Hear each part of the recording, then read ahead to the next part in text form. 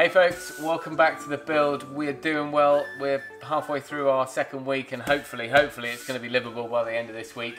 We're doing extractors today. More on the fancy one in a minute. First up, let's do the straightforward bit, I hope, which is going to be to get the hood installed above our hob.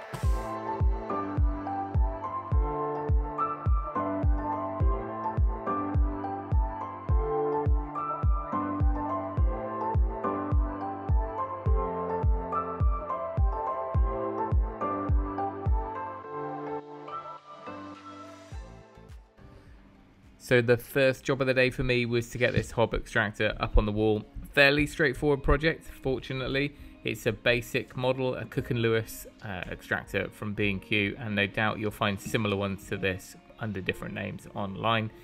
It's going to be used initially under recirculation, so all we're worried about at the moment is just grease, oil, smells, things like that. And we'll deal with the extraction elsewhere. But we'll talk about that later on in the video. For now, we just need to get this up on the wall, installed and working.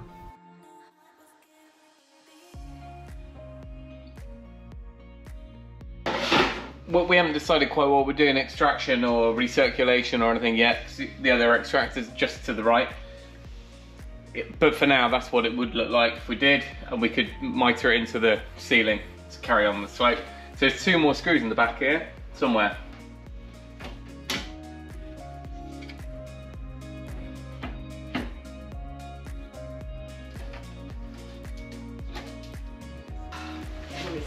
Oh, I need a dinky little 12-bolt screwdriver, because that ain't gonna...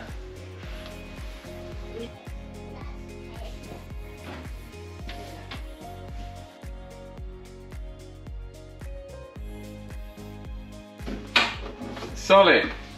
So if we want to, and we want to do a recirculation setup, then you just slide the charcoal filter in here and here. It's a normal motor setup, and then of course, if we want to send it straight out through the exhaust, then we'll put some ducting up and elbow it through.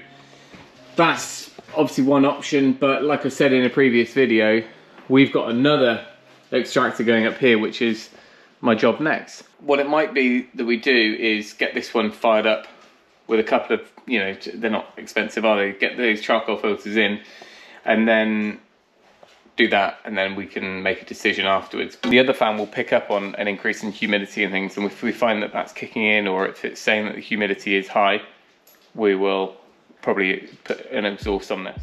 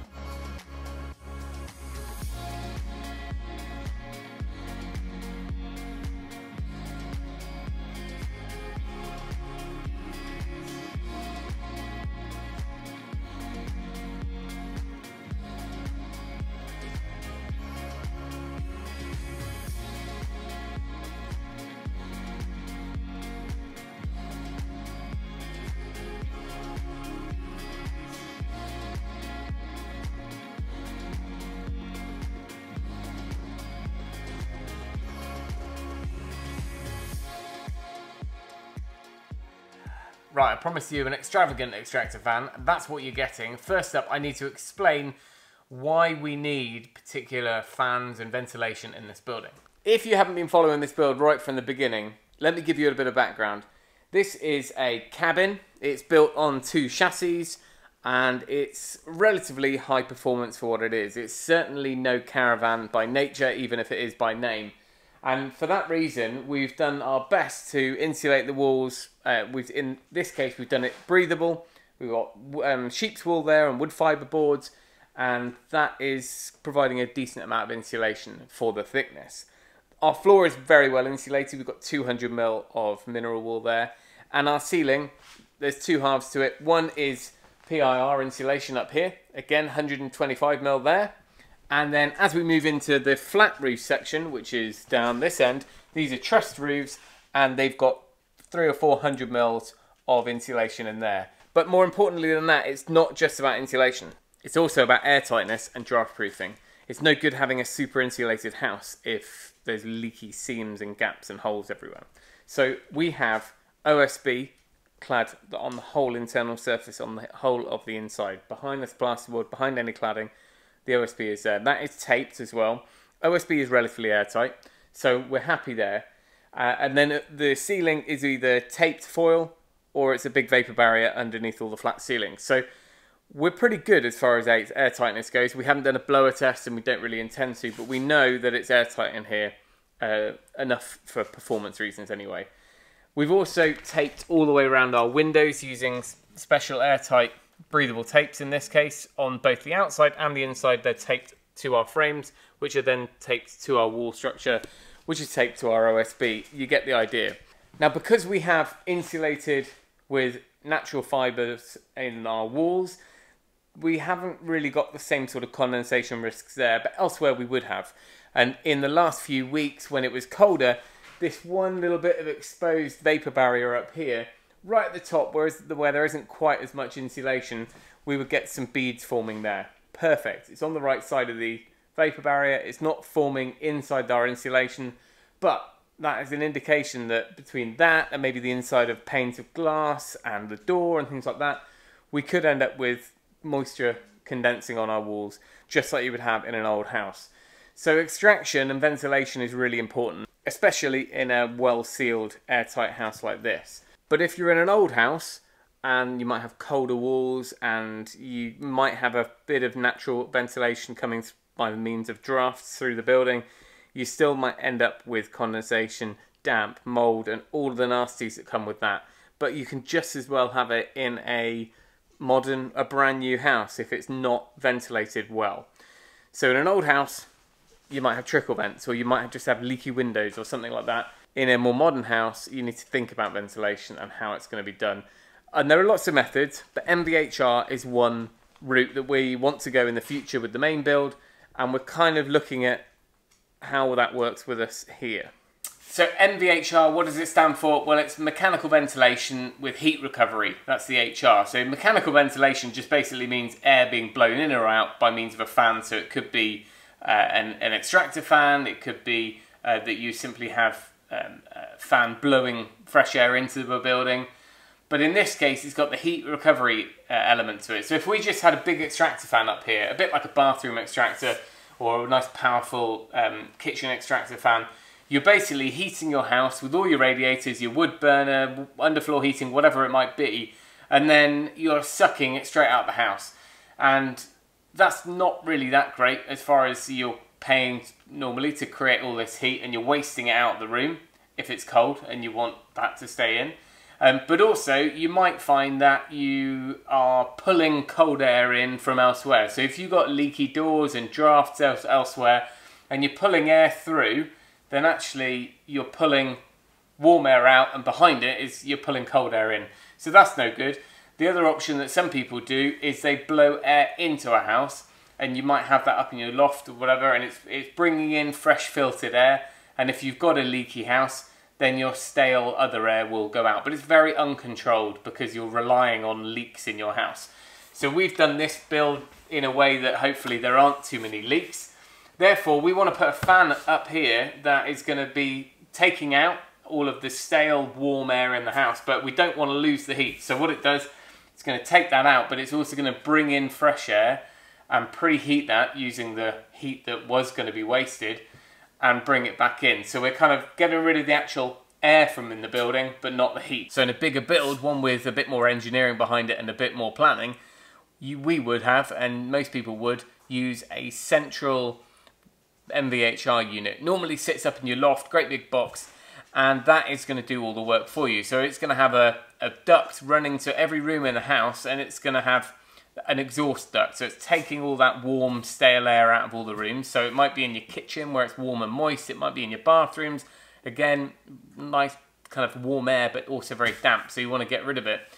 So it's sucking all those rooms of air out, and when it gets to the box, then it's taking the heat from that. It's like a plate, maybe a heat exchanger of some sort, and the warm air runs past it, heats it up, and at the same time, you've got fresh air coming in and another fan, which is filtered and then that heat transfers to it. And then every room also has an inlet, so it's got fresh air being blown back into the room very, very gently. This is kind of higher volumes but quite low pressure, I guess, so it's silent most of the time.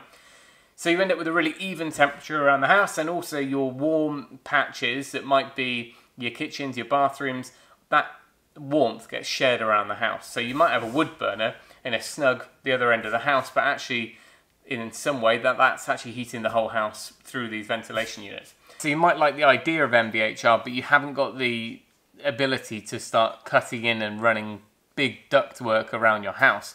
And you might already have a house that's built, so you're not in the design phase where you can incorporate it. So there is an option still, and that's what we've ended up buying for this building, which is a decentralized MVHR, which is essentially just a fan that goes in the wall. And it works in a little bit of a different way, but same concept. Now I think I found two brands that did a decentralized MVHR. That means you don't have the big box in the roof, you don't have the ducting everywhere, you just have a fan on the wall which is doing the same sort of thing. There was one, I think it was Blauberg, I'll put it on the screen. They do bigger systems as well, but their units are best done in pairs, I think. So one blows in and one sucks out, and then they swap over and they're kind of connected. I thought that was a good idea, but we only really wanted to install one to start with. The other one we will do in coming weeks. But I found this on some forum. Someone had suggested it as a good option. So this, I think the company's Prana. I think they're made in Ukraine, actually. But by all the reading and research I've done, it sounds like this is a great option for us, and it's a really slick install, I hope. Now I must say, this is not a sponsored video, and in actual fact, I didn't find the customer services and the sales and everything to be very good at all. Not great communications. It's also the importer or the dealer in the UK is working from a domestic address, and you know, everything has to be done by backs. It all was, we were a bit nervous, but it's okay. It is a legitimate setup. It's just there's not like a big team in the UK, so bear that in mind if you're ordering. But I think sometimes when it's such a specific product, you really don't get left with too many options. So I'm not sure where they're based, but they are big in Europe, and I know for a fact that people are putting, and companies and flats and things are putting lots of these in, you know, every room. So if you're a landlord or something and there's problems with condensation or air quality or whatever it might be, then it probably pays to put one of these in every room or every flat rather than dealing with constant issues. Because moisture and condensation, and it can make you pretty poorly, and it's not not something we've taken lightly. Anyway, you're seeing this as I see it. Hermetically closed, do not turn on the fans. Start up, pull to open. First impressions, not the best wiring. They're all a bit frayed and not tinned or crimped or anything on the end there. From an install perspective, nothing's jumping out at me at being very tricky, because that is as simple as it gets, live and neutral. And then this is our visible surface on the inside of the wall. And they have two sizes. Bizarrely, when you look at the specs, there's the 150, which is this, and a 300 something, yet all the spec is exactly the same. And I don't know if that's an error or why you would go for the bigger unit, but the bigger unit is same litres a minute or cubic meters an hour or whatever it might be. Everything seemed to be almost identical. So I guess that's the point of our wall. So it's fairly simple on the inside. And then that is the outside.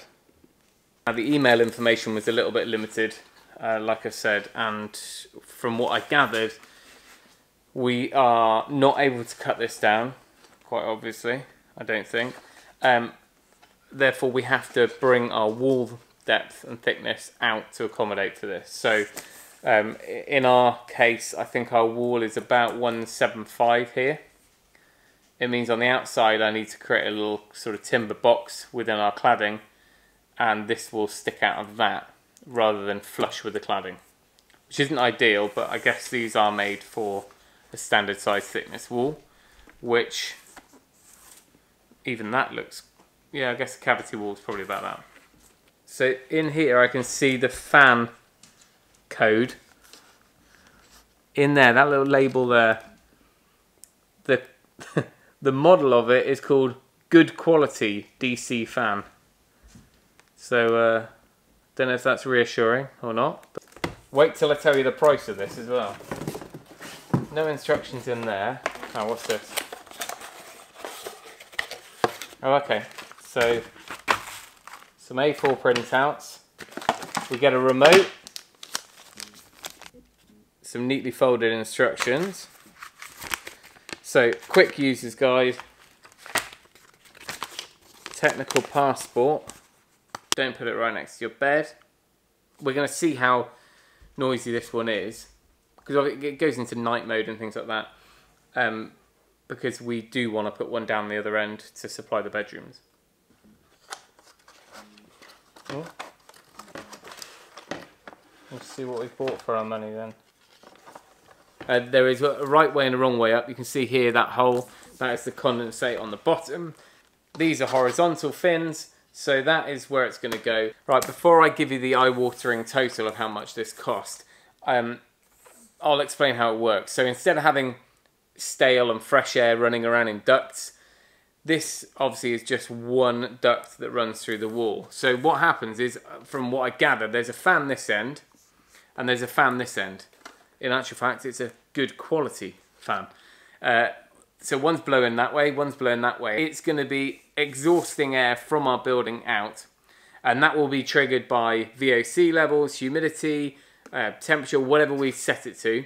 And there's an app, I think. So it's going to be sending that warm, moist air out of the building and be gone with you, but it's going to be recovering the heat. So 85% of heat, or whatever it is going to go into all the copper fins. So in here there's like a copper plate heat exchanger. So it's going to be blowing out, warming up that copper plate. This fan will gear up and it will start sucking in air from outside through the filter, and then it's going to blow it through, pick up on all that heat that was put in there or taken on by the copper, and then blown into our room. So it's kind of like an all-in-one MVHR, and now I get to tell you how much it was. I can't even remember the exact figure, but it wasn't a million miles off £1,000. I think it was 800 and something, and I can't remember if that was before or after VAT. But I'm hoping for that money that we're going to have decent air quality throughout the building. This actually will cope with well over half of the whole house. And obviously at the moment everything is pretty open and linked. In the future we'll have the other end of the building all controlled by another one of these. Or, you know, if this doesn't work out, then we'll maybe try a different model down that end. But it will kick in. It will kick in with humidity. If that gets too high, carbon monoxide, VOC. So it really is quite high tech as far as what it's going to detect in the building, and then go on to get rid of that if it needs to. I think it's got a preheat module, which basically means if it's colder outside than inside, which is normal, but if it's particularly cold outside, we can allow this to basically preheat the air as it comes in. Not like a proper heater, but it will bump it up by 2 or 3 degrees, I think I read. So that just means that you're not bringing really crisp, freezing cold air in during the winter. But there we go. Let's drill a hole, make a big mess of our wall, and see what it looks like. Okay, so we're going to fit up here somewhere. We know the minimum is 100mm down from the ceiling, and because we've got an angled ceiling anyway, we can go pretty much close to that 100. We've got a batten about here and here, which means I can fish in that void. I can fish cables down to where the sockets are, and put a few spur down there, and I'll get James to put that in, probably down below the counter in the cupboard. It's the sort of thing we don't want to be flicked on and off too often by accident. So if we put it down there, the cable will come up here. It's only got like a tiny little flex on it, so I'm sure he can extend that down somehow. Alright, that is a big old hole saw. So it says we need it to be 160mm. This is a 152, but I don't have anything bigger than this, and I think we can just open it up a little bit. It's not like we're drilling through masonry, we've only got one shot. If I need to, then I can just use a jigsaw and open up the hole a bit. I'm going to go ahead and drill, I'm not going to try a vacuum.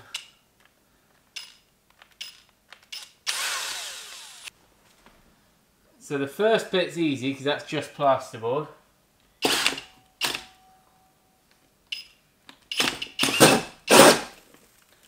I want to go slower.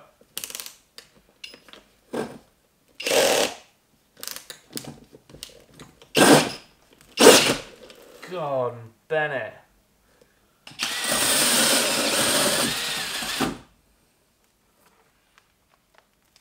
Right, that's one thing done. Right, so it's the next one we want to be careful with. We want to just get through the OSB and not tangle up in the sheep's wool. And we're fine on battens.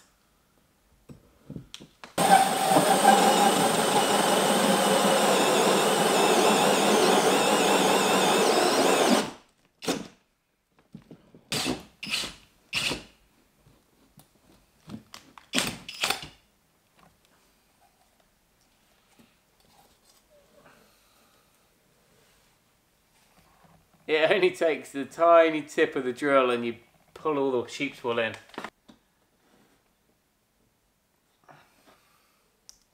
Then we're going to use the same hole saw into the wood fibre board, which is the external insulation. This pilot will then make our nice line hole exactly in the centre of this hole. I can't get all the way through with the drill and this bit without a load of extensions, and then even then this would be too shallow for our external insulation. So I use a second bit, just a simple bit, through the centre, all the way through our external membrane, and then I'll come in with this saw from the outside. So, keep it relatively level. It's windy out there. So, that's all done. Hopefully I can push it through now. Bit of tear out. Oh, I'll pull it through this way. Oh, I'll tell you what, that's quite nippy out there. So I need to rearrange all this sheep's wool, make sure we're nicely insulated all the way around that, tear the hole a little bit, and then see if this will fit through. I've offered it up, it doesn't fit all the way through as we knew, so I've now marked on with a pencil. I started going in at it with a plasterboard saw, but I got the OSB behind it, just wouldn't cut very well. I don't want to damage my paintwork, so I'm going to try carefully with the jigsaw and a sheet of paper, probably the instruction manual.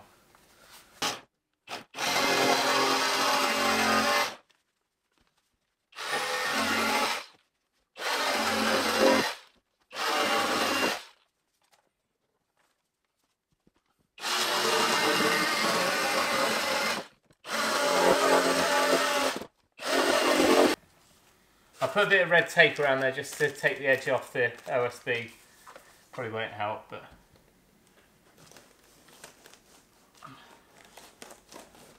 go on. It's better than it was.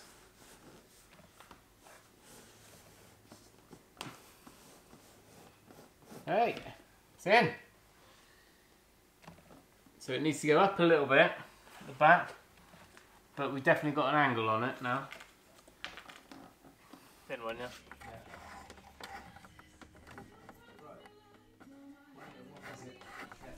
So, but the other option is they could have just supplied a collar, like you would get on a flue.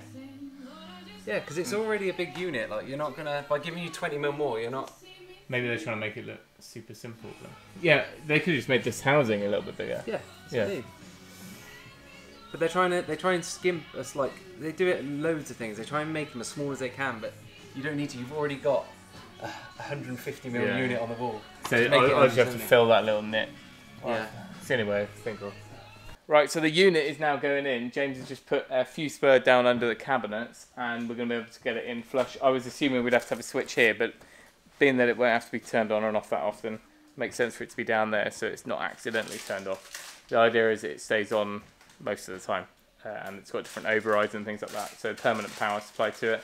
We're just looking at how it fits to the wall. It's not the best design. It's very hard to hide the hole. Normally you'd have oversized slightly to cover your cutout. Of course we can seal around it, but even where the little cable goes through, there's no either a notch within this design to allow the cable to go up, or perhaps just a little bit of a thicker collar. But anyway, it's in.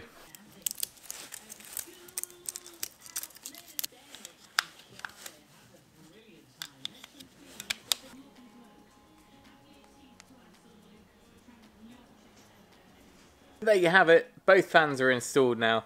We've left this one on a recirculation mode as I suggested earlier in this video, and we're 2 weeks on now, and I must say that the MVHR unit has been doing a great job. I know we did a bit of a deep dive on the science of MVHR and ventilation and condensation and all those things, but hopefully there was something in this that was quite interesting in some way, shape or form. If you've got mould or condensation issues or vapour issues that are showing themselves in bad ways in your house, then maybe something like this could be the answer. But remember, this is not the only answer.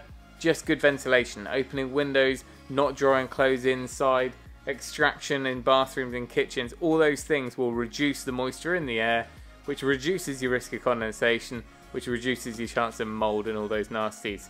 But if you are going for a higher performance build, something that's a bit more airtight, well insulated, then you definitely need some sort of ventilation system, and one of these decentralized ventilation systems is a really good way to go, especially in a retrofit or in a simple build like this. I hope you enjoyed it, but there we go. I'm going to leave it there. Thank you for watching. Remember, if you can, do it yourself, and we'll see you next time.